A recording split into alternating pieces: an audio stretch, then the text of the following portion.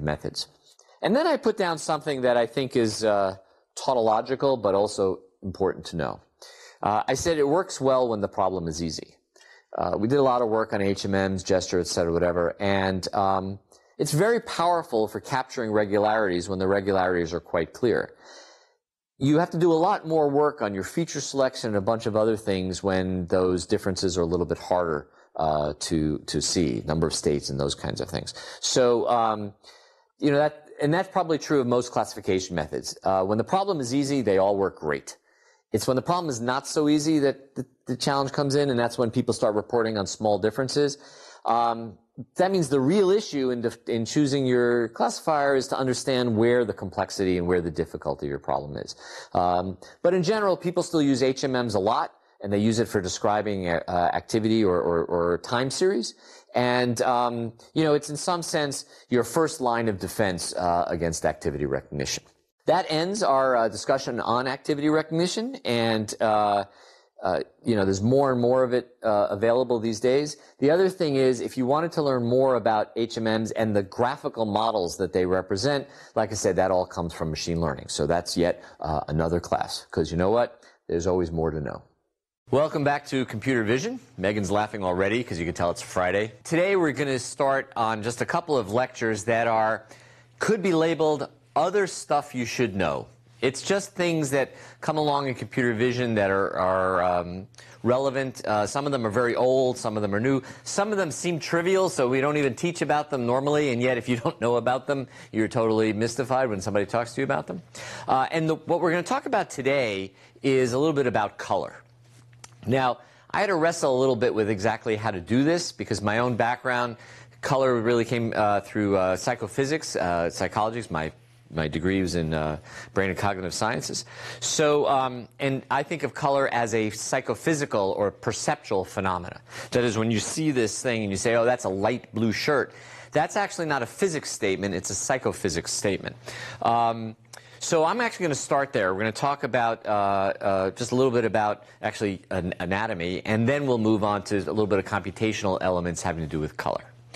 So, and also, in a few more lessons, you're going to see just a few of these slides and discussions again, because we're going to talk about the human vision system. But I need to just talk about a little bit of it now. And in particular, I have to talk about your retina.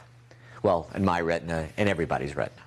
What we're showing here is a picture of high magnification, probably electron micrograph, then pseudo-colored, of your retina. And you can see the retina is made up of two kinds of receptors called rods and cones, and we'll talk more about the differences between them when we do the human anatomy conversation. But today all we're going to do is we're going to talk about cones.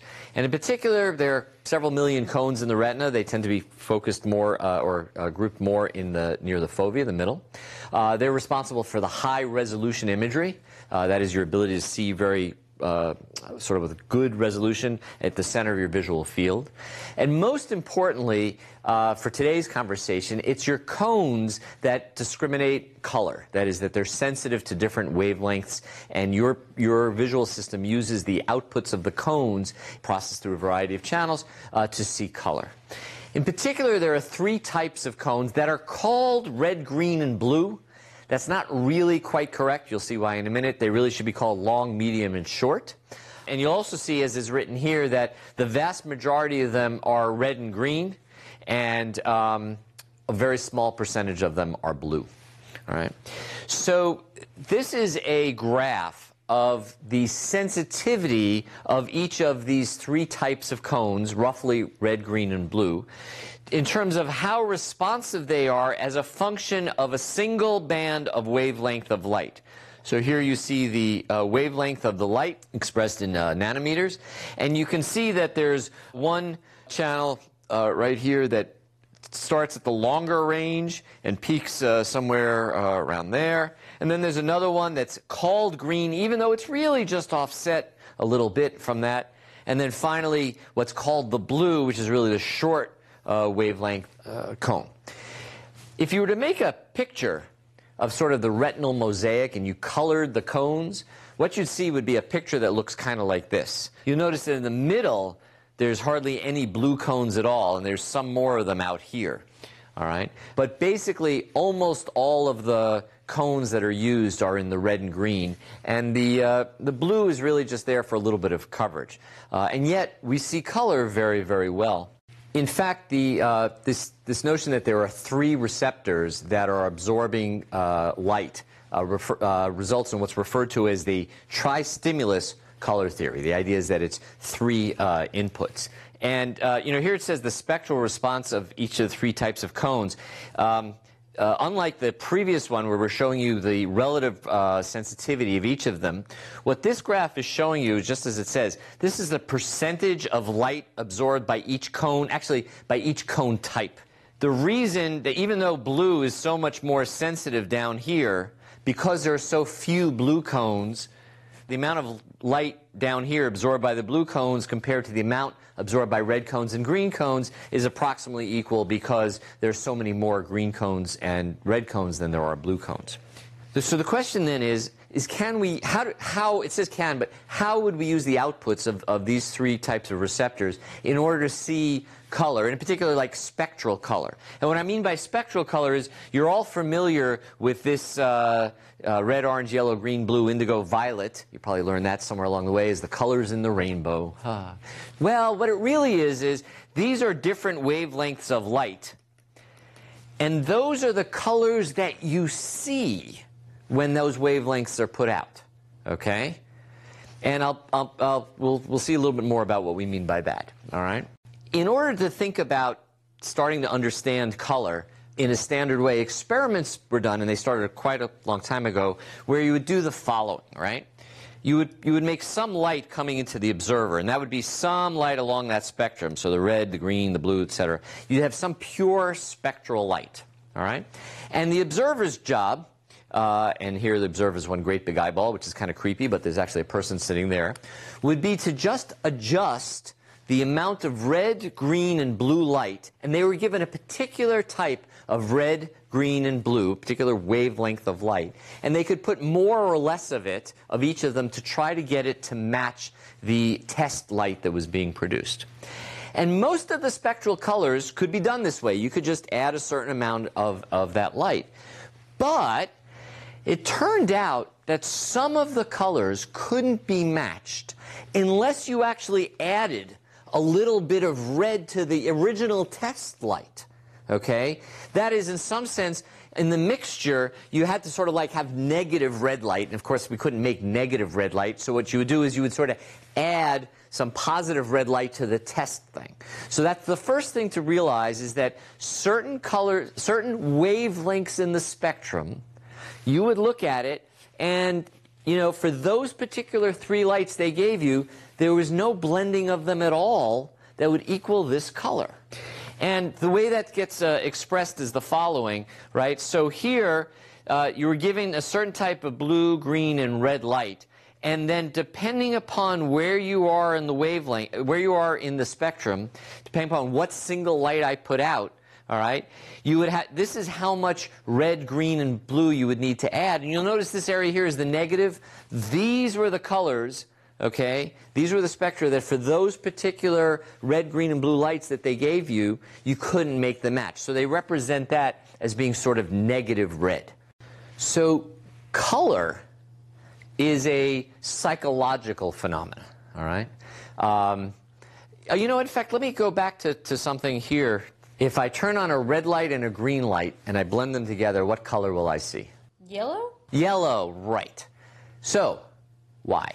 When I tell people this at Georgia Tech, some of them tell me, oh, well, red is here in the spectrum and green is here in the spectrum, and when you turn on both of them, you get the average spectrum. No. The light doesn't know anything about averaging. So here is a green light, and here is a red light. What happens is this light over here in the green triggers the green cones a little bit more than the red cones. And the red light makes the red cones go a little bit more than the green cones. Okay, so let's pretend for a moment they were sort of balanced. So in other words, if I had a yellow light, which makes both of the cones go about the same amount, your system can't tell the difference between a green light and a red light turned on versus a yellow light. Forget this little blue stuff here for now, all right? So the reason that red plus green make yellow with lights has nothing to do with physics and everything to do with how your retina is put together, right? The red and green cones go on at the same time. So color is psychological. That is, you can think of color as represented as some combination, linear combination otherwise, of red, green, and blue. And it's related to cones, not to physics. By the way, almost all of us have the same cones, but there are some people who don't. Right? So the sky might not really look blue to them, although actually to them it looks blue, but it's actually not blue because they actually can't see blue. So these people are referred to as colorblind. All right? A bunch of people are missing one type of cone. Almost all of them, by the way, are men. Some reasonable percentage of men are colorblind. Some tiny, tiny percentage of women are colorblind. So it's kind of funny. Back when I was a grad student in psychology class, people have to sometimes do so I was the TA, people would have to do an experiment and write it up and hand it in. And you could tell every now and then when somebody, shall we say, ran out of time to actually do a real experiment, because they'd say they worked with 20 colorblind patients, 10 men, 10 women. For them to find 10 colorblind women, they probably would have had a sample more than Massachusetts. So there are very few colorblind women. So now the second thing to know about humans, all right, human vision. Humans are much more sensitive to changes in what's referred to as luminance, how bright something is, than they are sensitive to what color it is. Now here's an example. Now this example may work better or worse depending upon how your monitor is set. So if you're not seeing the illusion I'm about to show you, play with your monitor.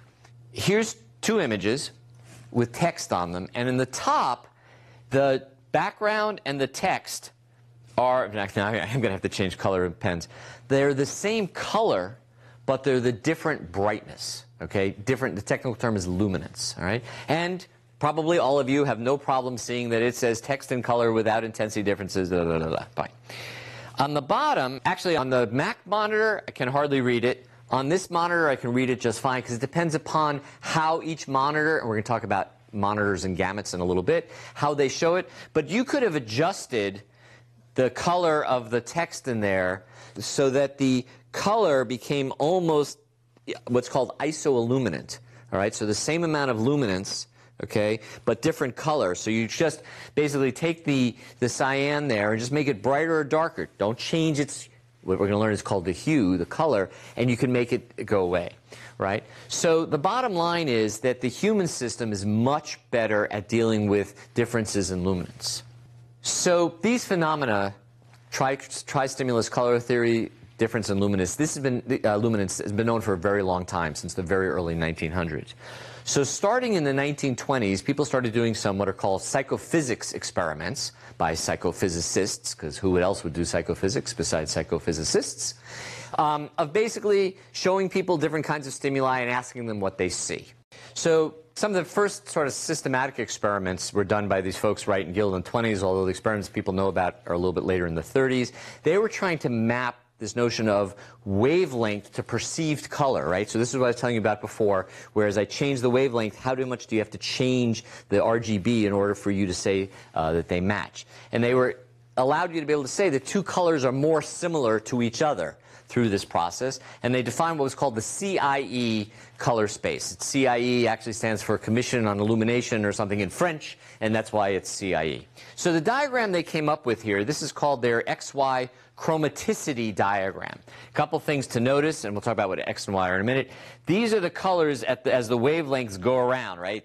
So you're getting longer and longer wavelengths, all right, and you get back to here. So the numbers around these blue numbers around the border, those are the wavelengths, and the middle is what you get by blending different colors. Now, what do we mean by blending? Well, what they figured out when they were looking at people playing with these RGB lights and other things was they came up with a new color space that wasn't just RGB, but that it was going to be a linear transform of RGB, but that the prominent value was going to be called Y. What does Y stand for? It stands for luminance. Don't ask me why it is, because it's actually from the X, Y, Z space. And the idea is that Y is the luminance, and so then X and Z were two other quantities with which you, between X, Z, and Y, you could figure out the color. And you can represent a wide range of colors. And in fact, in this diagram that I was showing you before, you'll notice down here it says X and Y. Well, it was just this x normalized by the sum.